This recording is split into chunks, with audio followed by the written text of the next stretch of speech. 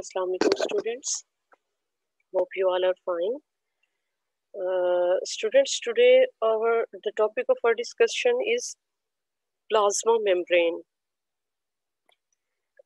Plasma membrane is also called as cell membrane or outer boundary of animal cells.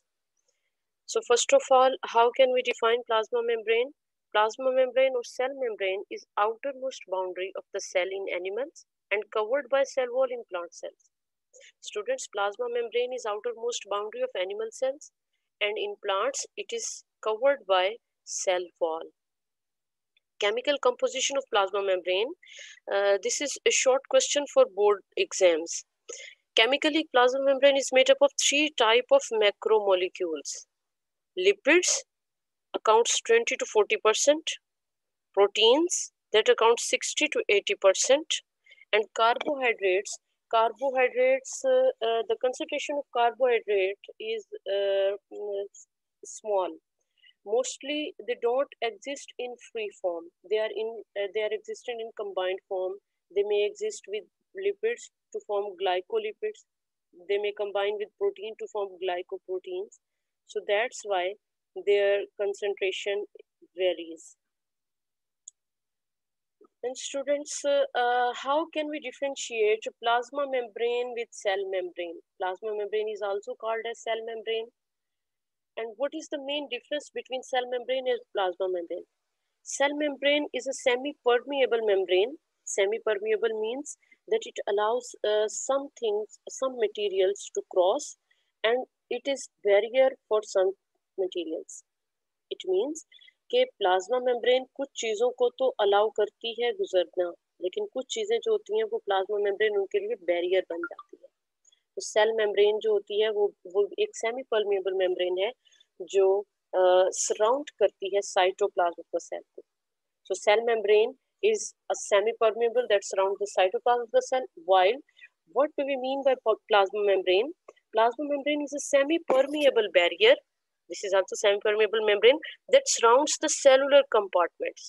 Plasma membrane जो होती है वो हम किसी भी उस मेम्ब्रेन को बोलते हैं जो सेल के जो जितने भी कंपार्टमेंट्स होते हैं, यानी सेल्स की जितनी भी ऑर्गेनेलीज हैं, सेल के जितने भी इंटरनल स्ट्रक्चर्स हो गए हैं, किसी भी चीज को जो मेम्ब्रेन कवर कर रही है, सेमी परमिएबल है इन नेचर, तो उसको हम प्लाज्मा मेम्ब्रेन बोलते हैं. तो जो हमारा आज का टॉपिक है वो सेल मेम्ब्रेन को हम प्लाज्मा मेम्ब्रेन इसीलिए बोलते हैं क्योंकि ये सेमी परमिएबल है और ओवरऑल ये हमारे सारे सेल की बाउंड्री को कवर करे, तो इसीलिए इसको प्लाज्मा मेम्ब्रेन भी बोलते हैं. बट एक्चुअली प्लाज्मा मेम्ब्रेन जो इंटरनल ऑर्गेनेलिस की मेम्ब्रेन है उनको भी हम प्लाज्मा मेम्ब्रेन बोलते हैं. लेकिन जो सेल की आउटर मोस्ट बाउंड्री है एनिमल सेल्स की, उसको हम सेल मेम्ब्रेन कहते हैं, प्लाज्मा मेम्ब्रेन कहते हैं. लेकिन जो ऑर्गेनेलिस की मेम्ब्रेन्स होती हैं उनको हम सेल मेम्ब्रेन नहीं कह सकते, उनको जस्ट प्लाज्मा मेम्ब्रेन बोलते हैं.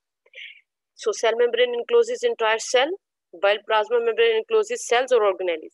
Plasma membrane जनरल टर्म है जो कि ऑर्गेनेलिस की मेम्ब्रेन्स के लिए भी है और सेल्स की मेम्ब्रेन के लिए भी है, लेकिन cell membrane specifically just sales की आउटर मोस्ट बाउंड्री के लिए ही है. Cell membrane composed of phospholipid barrier with embedded proteins. इसमें फॉस्फोलिपिड्स होती हैं और साथ में प्रोटीन्स होती हैं. While the plasma membrane, the composition of plasma membrane may changed based on the requirements of the cellular compartments. इनकी जो composition होती है वो change होती है. जैसे for example vacuolar membrane है, vacuolar membrane जो उसको हम plasma membrane जो vacuolar है उसको हम टोनोप्लास्ट कहते हैं. उसके अंदर और तरह के structures जो होते हैं वो मौजूद होते हैं. कुछ और important चीजें, कुछ और important proteins, कुछ और चीजें जो आपकी आउटर मोस्ट बाउंड्री में नहीं होती, जो वैक्यूल की रिक्वायरमेंट है वो मौजूद होंगी, जो उसकी रिक्वायरमेंट नहीं है वो नहीं होंगी. इसी तरीके से माइटोकॉन्ड्रिया की मेम्ब्रेन में भी जो चीजें माइटोकॉन्ड्रियल मेम्ब्रेन को माइटोकॉन्ड्रिया को जो चाहिए होती हैं उसके हिसाब से कुछ एडिशनल चीजें माइटोकॉन्ड्रियल मेम्ब्रेन में मौजूद होंगी और कुछ जो होंगी वो सेल मेम्ब्रेन की निस्बत उसमें से कम होंगी. इसीलिए इनकी कंपोजिशन, प्लाज्मा मेम्ब्रेन की कंपोजिशन डिपेंड करती है according to the type of organelle which it is covering. So next is difference between cell membrane and cell wall. बेटा ये शॉर्ट क्वेश्चन के हिसाब से डिफरेंस है कि आपको पता हो कि सेल मेम्ब्रेन क्या है, सेल वॉल क्या है. Cell membrane present in all living cells. सब लिविंग सेल्स में सेल मेम्ब्रेन होती ही है. लेकिन सेल वॉल जो होती है it is present only in plant cells and bacteria. ये आपको लास्ट टाइम भी मैंने बताया है कि ऑर्गेनिजम्स का जो ट्रेडिशनल क्लासिफिकेशन सिस्टम था वो बेसिस पे करता था प्रेजेंस और एब्सेंस ऑफ सेल वॉल। तो सेल वॉल जो होती है वो प्लांट्स में मौजूद होती है, इसके अलावा बैक्टीरियाज में भी सेल वॉल मौजूद होती है। Cell membrane is flexible, fluid like होती है, इसकी फ्लूइडिटी होती है सेल मेम्ब्रेन की। लेकिन सेल वॉल एक रिजिड टफ स्ट्रक्चर होता है। Cell membrane is made up of phospholipid and glycoproteins. इसमें फॉस्फोलिपिड्स होते हैं, यानी सेल मेम्ब्रेन में क्या होते हैं, फॉस्फोलिपिड्स होंगे, प्रोटीन्स होंगी, कार्बोहाइड्रेट्स होंगे। लेकिन सेल वॉल किससे बनी हुई होती है, सेलुलोज से बनी हुई होती है प्लांट्स की। बैक्टीरिया में पेप्टाइडोग्लाइकेन होती है। तो इस हिसाब से सेल वॉल की कंपोजिशन डिफरेंट है। अच्छा, cell membrane outer most boundary और कवरिंग ऑफ एनिमल सेल्स। ये एनिमल सेल्स की आउटर मोस्ट बाउंड्री है, लेकिन cell wall is outer most covering of plant cell और बैक्टीरिया। ये आउटर मोस्ट कवरिंग प्लांट्स की होती है। Cell membrane is living structure while cell wall is a dead structure. Keep this thing in your mind, cell wall is dead structure. Now come to membrane models. Two models were proposed according to structural composition or structural arrangement of plasma membrane. Number one, unit membrane model, and number two, fluid mosaic model. Unit membrane model is the older one. ये पहले दिया गया था model, and it is not accepted now. Modern technologies इसको support नहीं करती हैं, जिसकी वजह से ये वाला मॉडल जो है ये अब इसको एक्सेप्ट नहीं किया जाता। फ्लूइड मोज़ेक मॉडल जो है ये उसके बाद दिया गया, यूनिट मेम्ब्रेन के बाद, तो इसकी निस्बत ये न्यूअर वन है and this is most accepted model. So first of all we will discuss what is unit membrane model. Discovery. The unit membrane model was proposed in 1935 by Hugh Davison and James Daniel. Davison and Daniel proposed this model in 1935, and this model is also called as sandwiched model. Students, अब अगर आप कहीं पर भी देखेंगे, कहीं पर भी पढ़ेंगे, तो आप देखेंगे कि यूनिट मेम्ब्रेन्स मॉडल्स और भी लोगों ने दिए थे, लेकिन आपको बुक में जो बताया गया है वो डेवसन और डैनियल का मॉडल बताया गया है, जो कि सैंडविच्ड मॉडल है। बुक में आपको सैंडविच्ड मॉडल का इसका जिक्र किया गया है। तो sandwiched model of unit membrane जो है वो डेवसन और डैनियल ने दिया था, और इसके मुताबिक क्या है, ये मॉडल ये कहता है कि जो लिपिड बायलेयर है, ये लिपिड बायलेयर होती है, ये जो है ये फॉस्फोलिपिड का हेड, फॉस्फोलिपिड टेल्स, इस तरीके से ये 1 2 3 इस तरह से फॉस्फोलिपिड्स जुड़े हुए होते हैं। ये मौजूद है, लोअर साइड पर भी इसी तरीके से फॉस्फोलिपिड्स मौजूद है। तो ये फॉस्फोलिपिड इसको बोलते हैं, ये लिपिड बायलेयर, एक लेयर ये वाली लिपिड की। तो यूनिट मेम्ब्रेन मॉडल कहते हैं कि लिपिड बायलेयर और प्रोटीन्स कॉन्टिन्यूस होते हैं। प्रोटीन्स ये ऊपर सारी इकट्ठी बनाई हुई है। वो कहते हैं कि लिपिड बायलेयर सैंडविच हुई भी होती है प्रोटीन्स की कॉन्टिन्यूस लेयर्स में। ये प्रोटीन आपस में बिल्कुल साथ कॉन्टिन्यूसली जुड़ी है, ये भी कॉन्टिन्यूसली जुड़ी है। तो लिपिड बायलेयर अगर कॉन्टिन्यूस प्रोटीन्स की अपर और इनर, आउटर और इनर लेयर्स में सैंडविच हुई भी हो, तो इसको बोलते हैं यूनिट मेम्ब्रेन, क्योंकि ये मिलके एक ही इकट्ठा स्ट्रक्चर बता रहे हैं। So, what's the statement of unit membrane model? Cell membrane is composed of lipid bilayers sandwiched between inner and outer layers of proteins. This basic structure is called unit membrane model. Boys, इसकी statement ध्यान से करनी है आपने। Protein layer, lipid bilayer. This is lipid bilayer. Lipid layer दोनों combine होकर lipid bilayer बना देगी। Outer protein layer, inner protein layer, continuous protein layers, तो ये बना देंगी इस तरीके से आपके पास सैंडविच्ड मॉडल बनाई। Present in all cellular organelles, उसने कहा कि ये मौजूद होता है सारी सेलुलर ऑर्गेनेलीज में। What are the defects in unit membrane model? What are the demerits of unit membrane model? Why unit membrane model was rejected? Because modern technologies have revealed that lipid bilayer is not sandwiched between continuous protein layers. Modern technologies मतलब ज़्यादा magnification power की, जब हमने microscope को देखा, इसके बाद हमने मेम्ब्रेन को स्टडी किया, तो उससे पता चला कि मेम्ब्रेन जो होती हैं उनमें प्रोटीन की अपर लेयर कॉन्टिन्यूस मौजूद है ही नहीं। एक तो इसकी वजह से ये मॉडल रिजेक्ट किया गया। दूसरा क्या, it does not explains the transport of materials across the membrane. अगर एक कॉन्टिन्यूस प्रोटीन्स की लेयर अपर साइड पर होगी, फिर लिपिड बायलेयर होगी, फिर कॉन्टिन्यूस होगी, तो ये प्रोटीन का स्ट्रक्चर एक कम्पैक्ट सा बन जाएगा, लिपिड मेम्ब्रेन का स्ट्रक्चर एक कम्पैक्ट बन जाएगा, जिससे मटेरियल्स की ट्रांसपोर्ट नहीं होती. So this model does not explain the transport of materials across the membrane.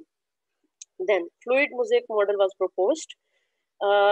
Discovery in 1972, Singer and Nicholson proposed this model. What is the statement of this model? The protein layers are not continuous. Protein layer से मुराद है जो अपर यानी outer और inner layers जिनको कहा जा रहा था, तो वो कॉन्टिन्यूअस नहीं है. And are not confined to the surface of the membrane. ना तो वो कॉन्टिन्यूअस है, ना तो वो बिल्कुल एक दूसरे के साथ जुड़े, ना ही मेम्ब्रेन की सरफेस के साथ मुकम्मल तौर पे उसको कवर करेंगे, but are embedded in lipid bilayer. लेकिन लिपिड बायलेयर में एम्बेडेड है इन मोजेक मैनर, एक मोजेक मैनर में. Cell membrane also contains charged groups. Cell membrane में चार्ज्ड ग्रुप्स भी होते हैं through which movement of materials takes place. इसमें चार्ज ग्रुप्स हैं जिनसे मटेरियल्स की मूवमेंट जो होती है वो हो सकती है, and both by active and passive transport, चाहे वो एक्टिवली मूव करें या पैसिवली मूव करें. So this one is fluid mosaic model. ये फॉस्फोलिपिड हेड्स, फॉस्फोलिपिड टेल्स, इस तरीके से ये लिपिड बायलेयर. इसमें आप देख सकते हैं कि पूरी कॉन्टिन्यूस प्रोटीन लेयर नहीं, प्रोटीन्स एम्बेडेड है. There are two type of proteins which are involved in structure formation of plasma membrane. Embedded proteins and peripheral proteins. जैसे ये surface पे जो proteins मौजूद होती हैं वो peripheral proteins होते हैं. जैसे ये protein जो है ये surface पे मौजूद है, peripheral protein. ये protein embedded protein होगी, ठीक है. तो embedded protein या जैसे ये protein है ये peripheral protein है, ठीक है. इसके अलावा ये जो लाइनें सी नजर आ रही हैं ये सारा ये साइटोस्केलेटन, ये है फॉर एग्जांपल सेल मेम्ब्रेन जो है ये बाहर वाला इन्वायरमेंट है, ये अंदर वाला इन्वायरमेंट है फॉर एग्जांपल. तो ये सारा के सारा जो ये है ये धागा नुमा प्रोटीन्स के स्ट्रक्चर्स होते हैं जो कि साइटोस्केलेटन बनाते हैं. इसी तरीके से ये बाहर की तरफ एक्स्ट्रा सेलुलर मैट्रिक्स जो बना होगा वो भी कुछ फाइबर्स होते हैं जिसकी वजह से सेल्स अपनी अपनी पोजीशन पर मौजूद रहते हैं. अब इसमें क्या क्या चीजें ये देखें, फॉर एग्जांपल ये फॉस्फोलिपिड इस तरीके से ये बनाना है. उसका हेड जो होता है वो हाइड्रोफिलिक होता है, इसमें ये फॉस्फेट ग्रुप इसमें मौजूद होता है, और ये हाइड्रोफिलिक होता है. टेल जो होती है ना ये फैटी एसिड चेन से मिलकर बनी, दो फैटी एसिड चेन है लंबी लंबी जो टेल्स को बना रही है. तो इसकी वजह से टेल जो होती है वो हाइड्रोफोबिक होती है. तो हाइड्रोफिलिक हेड्स होते हैं, हाइड्रोफोबिक टेल्स होती हैं, जिसकी वजह से हाइड्रोफिलिक एरियाज जो होते हैं वो ऊपर की तरफ है ऐसे, और हाइड्रोफोबिक एरियाज अंदर की तरफ है, ठीक है. तो ये मॉडल किस तरीके से आप बनाएंगे, इस तरीके से आपने इसको इनको बिल्कुल जोड़ जोड़ के सर्कल्स को साथ साथ ड्रा कीजिएगा, और उसके बाद ये टेल्स ड्रा करके प्रोटीन्स दो तरह की ड्रा करनी है. ये एम्बेडेड प्रोटीन्स जैसे ये है या ये है, पेरिफेरल प्रोटीन्स जैसे ये प्रोटीन ड्रा होंगी, ठीक है. इसके अलावा और इसमें क्या चीजें होंगी, इसमें ये तो हो गई प्रोटीन्स, ये होंगे लिपिड्स. अब कार्बोहाइड्रेट्स कहाँ गए, कार्बो जैसे फॉर एग्जांपल ये एक प्रोटीन है पेरिफेरल, इसके साथ ये कार्बोहाइड्रेट्स की चेन लगेगी. तो अब ये मिलके बन जाएगी ग्लाइकोप्रोटीन. प्रोटीन क्योंकि कार्बोहाइड्रेट के साथ अटैच्ड है, कार्बोहाइड्रेट प्रोटीन के साथ, ये है कोलेस्ट्रॉल, ठीक है. तो इसके स्ट्रक्चर में अब इन प्रोटीन्स को, ये एम्बेडेड प्रोटीन्स है, ये पेरिफेरल प्रोटीन्स है. कुछ प्रोटीन्स चैनल्स बनाती हैं, चैनल प्रोटीन्स कहलाती हैं. एम्बेडेड प्रोटीन्स में भी दो तरह की प्रोटीन्स होती हैं, कैरियर प्रोटीन्स या चैनल प्रोटीन. चैनल प्रोटीन होती है कि जो पोर बनाती है, सुराख बनाती है, जिनमें से कुछ चीजों को वो अलाउ करती हैं, जिसके लिए वो चैनल होगा. पोटेशियम के लिए चैनल है तो वो पोटेशियम यहाँ से गुजरती जाएगी, अंदर से बाहर, बाहर से अंदर आती जाएगी. कैरियर प्रोटीन क्या होती है कि जो किसी भी चीज को अपने साथ अटैच करके उसको इधर मूव करवा देती है. ये देखें ये इस तरीके से यहाँ से जुड़ी हुई है, यहाँ से खुली हुई है, ये यूं ये जगह खुल भी सकती है, बंद भी हो सकती है. तो ये अगर किसी चीज को जिसके लिए ये है, जिसको कैरियर, जिसको ये के लिए कैरियर है, ये प्रोटॉन के लिए कैरियर है ये वाली, तो ये प्रोटॉन को अपने साथ अटैच करेगी, यहाँ से उसको मूव करवा देगी अंदर की. तो एम्बेडेड प्रोटीन दो तरह की होंगी, या तो कैरियर होंगी या चैनल होंगी. यानी चैनल या तो सुराख उनकी स्ट्रक्चर ऐसा उनके अंदर से सुराख बना होगा और किसी स्पेसिफिक आयन के लिए है, और कैरियर होंगी जो किसी स्पेसिफिक आयन को उसको ट्रांसपोर्ट करेंगे, उसको कैरी करेंगे, उसको अपने साथ अटैच करवा के उसको बाहर निकलवा देंगे. ठीक हो गया. तो अब हम प्लाज्मा मेम्ब्रेन का स्ट्रक्चर जो है वो हमने ये इसका स्टेटमेंट कर ली है.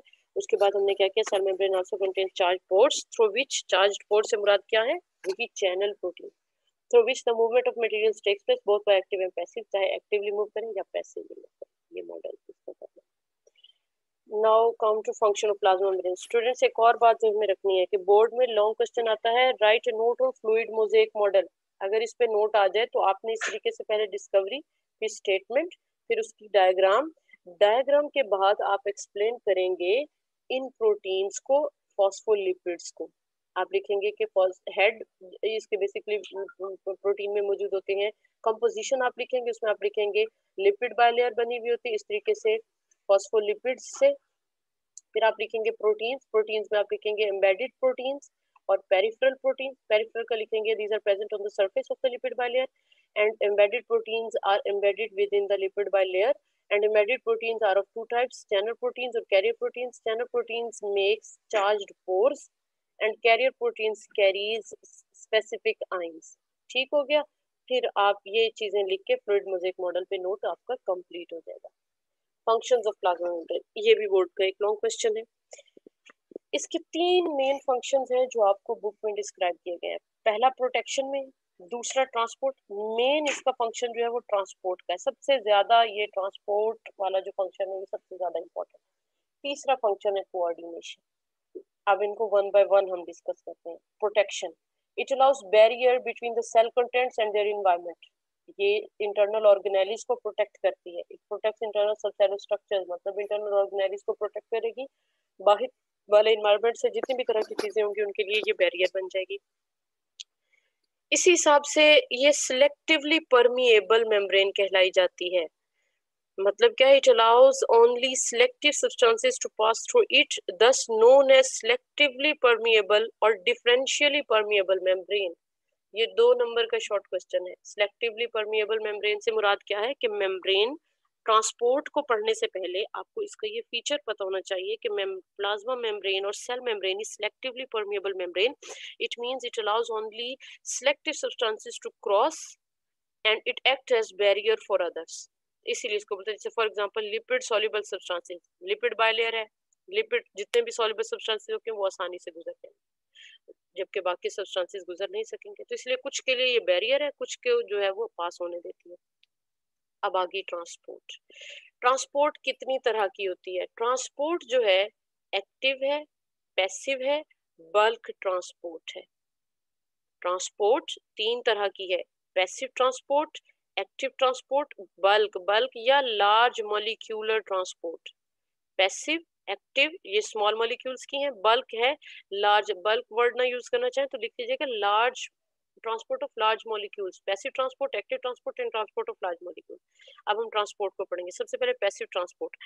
Transport of materials along the concentration gradient without use of energy. Passive transport है कि जैसे डिफ्यूजन के थ्रू ही चीजों को मूव कर देना, हायर कंसंट्रेशन से लोअर कंसंट्रेशन की तरफ मूवमेंट होना, ये पैसिव ट्रांसपोर्ट है और इसमें एनर्जी यूज नहीं होती। For example diffusion passive transport की एक टाइप है diffusion. Transport of material from area of high concentration to area of lower concentration without use of energy. For example small gas molecules, glucose, they passively transported through plasma membrane by diffusion।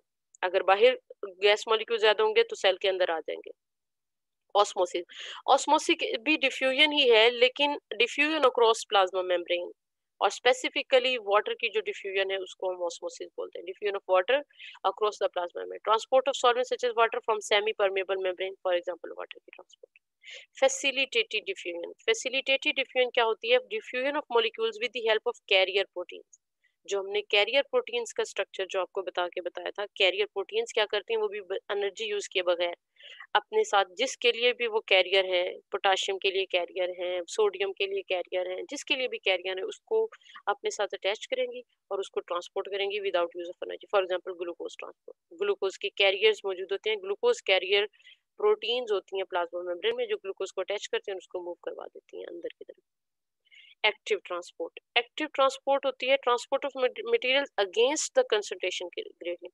अगर transport of material हो with concentration gradient या along तो वो passive होती है। अगर against the concentration gradient है, gradient बोलते हैं फर्क को, मतलब एक जगह पे चीज हाई है दूसरी जगह पर लो है, इसको बोलते हैं ग्रेडियंट। अगर अगेंस्ट द ग्रेडियंट हो मतलब lower concentration to hire concentration, then it requires energy and is termed as active transport. Energy is provided in the form of ATP. For example, sodium potassium transport through sodium potassium pumps. जैसे ये देख लें आप, active transport में देखें, for example ये sodium अंदर आ रही है, उसके बदले में पोटाशियम बाहर जा रही है, तो ये ट्रांसपोर्ट करने, ये जो पिंक कलर की प्रोटीन बनी हुई है ये ट्रांसपोर्ट प्रोटीन है। तो आपके पास पंप प्रोटीन्स भी होती हैं, आपके पास प्रोटीन्स पेरिफेरल होती हैं, एम्बेडेड होती हैं, एम्बेडेड में कैरियर है, चैनल है और पंप प्रोटीन है। ये पंप प्रोटीन जो एनर्जी को यूज करेगी, यहाँ पर एटीपी की ब्रेकडाउन होगी और उसकी ब्रेकडाउन से ये सोडियम को अंदर, पोटाशियम को बाहर, इस तरह से निकाल देंगे। ये यहाँ पर कवर की गई है। डिफ्यूजन, अगर हायर कंसंट्रेशन है, अंदर लोअर है, तो बाहर से चीजें ऐसे ही सिंपली आ जाएंगी जैसे गैसेस। ये है फैसिलिटेटेड डिफ्यूजन, ये कैरियर प्रोटीन है, कैरियर प्रोटीन ने अपने साथ इसको अटैच किया और अंदर मूव करवा दिया, और वो भी हायर टू लोअर कंसंट्रेशन, इसलिए ये दोनों पैसिव ट्रांसपोर्ट। एक्टिव ट्रांसपोर्ट में क्या हुआ, ये पंप प्रोटीन है, पंप प्रोटीन क्या करेगी, अपने साथ इसको अटैच करेगी। अब इसमें क्या होगा, अंदर कंसंट्रेशन ज्यादा है इस केमिकल की पहले ही, बाहर कम है, अब इसने अगेंस्ट द कंसंट्रेशन ग्रेडियंट आना है, तो एटीपी लगेगा और ये मटेरियल इनसाइड मूव कर देगा। Large molecule transport, transport of large molecule दो तरह की होती है, एंडोसाइटोसिस, एक्सोसाइटोसिस। एंडोसाइटोसिस की फर्दर दो टाइप्स होती हैं, फेगोसाइटोसिस, स्पिनोसाइटोसिस। अब सबसे पहले हम देखते हैं what is endocytosis. If the cell membrane take in materials by folding in the form of vacuoles or vesicle, this is called endocytosis. अगर सेल मेम्ब्रेन कुछ मटेरियल्स को अंदर लेकर आए, कुछ मटेरियल्स को अपने अंदर एब्जॉर्ब करे, डिसॉल्व करे, अपने अंदर इनटेक करे, so intake of materials in the form of vacuoles or vesicles across the cell membrane is called as endocytosis, and removal of materials or outtake of materials in the form of vesicles or vacuoles from the membrane is called as exocytosis. जैसे for example ये बाहर वाले side पे कुछ materials थे, उनके इर्द गिर्द ऐसे वैक्यूल बन गया, वेजिकल बन गई, ये मटेरियल्स अंदर है। अब लार्जर मॉलिक्यूल जितने भी होंगे वो इस तरीके से अंदर ट्रांसपोर्ट उनकी होने के लिए इस तरीके से होता है, तो वो जो होंगे वेजिकल बनी और वेजिकल इनसाइड जो है वो मूव करके इस तरीके से मटेरियल इनसाइड, ये मेम्ब्रेन है। तो मेम्ब्रेन में इस तरीके से वेजिकल मेम्ब्रेन के साथ अटैच होती है, मेम्ब्रेन अंदर की तरफ इन्वेजिनेट हो जाती है, वैक्यूल उसके अंदर आ जाता है, मेम्ब्रेन उसके इर्द गिर्द एक और वैक्यूल बना देती है, और इस तरीके से ये लार्ज मॉलिक्यूल होते हैं वो मेम्ब्रेन के अंदर आते हैं, इसको बोलते हैं एंडोसाइटोसिस। एक्सोसाइटोसिस में क्या होता है, मेम्ब्रेन जो होती है वो इर्द गिर्द बनी हुई एक वैक्यूल बना हुआ है जिसमें सारे मैक्रोमोलिक्यूल्स है जिनको बाहर रिमूव करवाना है, जाएंगे, ये सेल मेम्ब्रेन के साथ अटैच होंगे, सरफेस के साथ अटैच होकर इन्होंने अपना सारा मटेरियल बाहर रिमूव कर दिया, तो ये एंडो और exocytosis. Endocytosis is further divided into two types, pinotypes and pinocytosis and phagocytosis. Pinocytosis, it is a type of endocytosis in which the cell takes up liquid droplets of small size. Not necessarily small size. इसमें क्या होता है कि taking if the cell membrane take in liquid droplets, the liquid material, this is called as pinocytosis. ये small size नहीं लिखिएगा इसमें। Phagocytosis, it is a type of endocytosis in which the cell take up solid particles. अगर cell solid particles को take up करे तो वो phagocytosis है। Pinocytosis is also called as cell drinking. Phagocytosis is called as cell eating. Pinocytosis में होता है जो वेजिकल बनती है या वैक्यूल बनता है उसको पिनोसोम बोलते हैं, सोम होता है बॉडी, ठीक है, पिनोसोम ये वो है, और या बोलेंगे पिनोसाइटिक वैक्यूल कह देंगे आप, पिनोसोम कहेंगे या पिनोसाइटिक वैक्यूल, और फैगोसोम बोलेंगे इसको या फैगोसाइटिक वैक्यूल बोलेंगे। Examples, for example Uptake of extra cellular fluid, उस फ्लूइड में एंजाइम्स हैं, हार्मोन्स हैं, इस तरह की अगर चीजें एक्स्ट्रा सेलुलर, उनको अगर इनटेक करें, ये अगर फ्लूइड मटेरियल है, ये अगर आ गया सेल मेम्ब्रेन इन्वेजिनेट हुई, इसने एक वैक्यूल बना लिया, और ये अब जो वैक्यूल जो वेजिकल है इसको हम पिनोसाइटिक वैक्यूल या पिनोसोम बोलेंगे। और इसी तरीके से अगर यहाँ पर इनटेक हो सॉलिड सब्सटेंसेस की, जैसे फॉर एग्जांपल बैक्टीरियाज हैं, वायरसेस हैं, ये अगर हो रही है तो वो सेल मेम्ब्रेन इन्वेजिनेट हुई, उसने इर्द गिर्द एक वैक्यूल बना, इसको फैगोसाइटिक वैक्यूल बोलते हैं, ठीक है।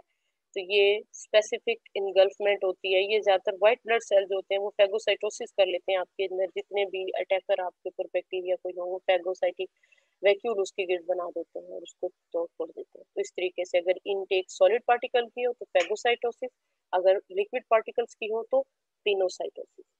So students, it's all about our today's lecture. Carefully listen and prepare it. I will take a short test from this topic